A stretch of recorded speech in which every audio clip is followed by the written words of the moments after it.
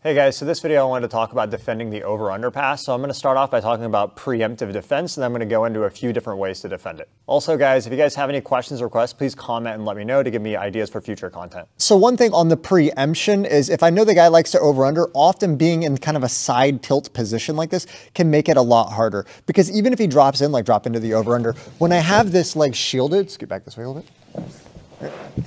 When I have this leg shielded, it's much harder for him to start really getting a good dig on this. He wants to be in this position here, go back, right? So if I already have the side tilt here, even if he gets kind of the over-under position, keep digging in here, I can usually create a strong shield and push on this collar and get my leg back out. So that's one big thing. If you're dealing with a guy who likes to over-under a lot, go back up.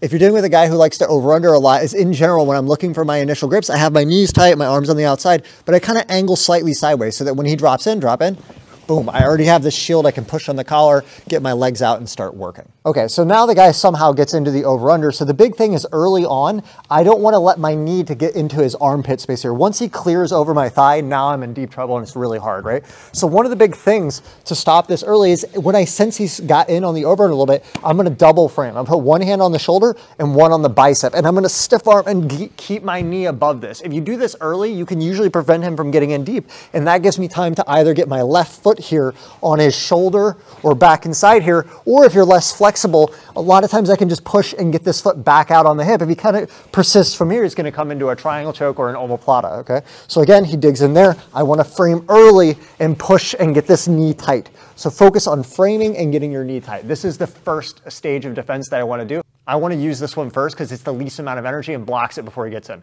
But now we're going to look at the second one, which is when he's in a little bit deeper.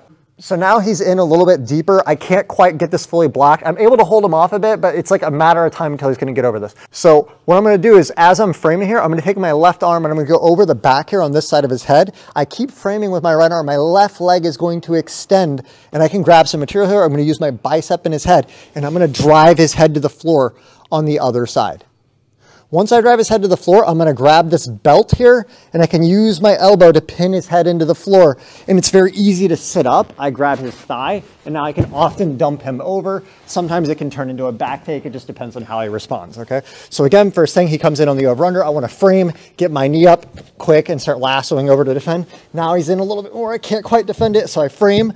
Look, my left leg here, I want to extend way out this way first, because when I come back, I'm going to guide it behind the back of his head to push him to this side. Once his head's on this side, he can't continue with the over-under. I can now grab over on the belt. You can go palm down. Sometimes I go palm up if I can get it, and I bridge and pin his head to the floor. Now I hug this leg, and I'm just going to drive with my left foot on the floor and flip him up and over and come up on top. The main thing is early on, focus on being sideways to defend early, because even if he gets the underhook, I can frame and start working my way out.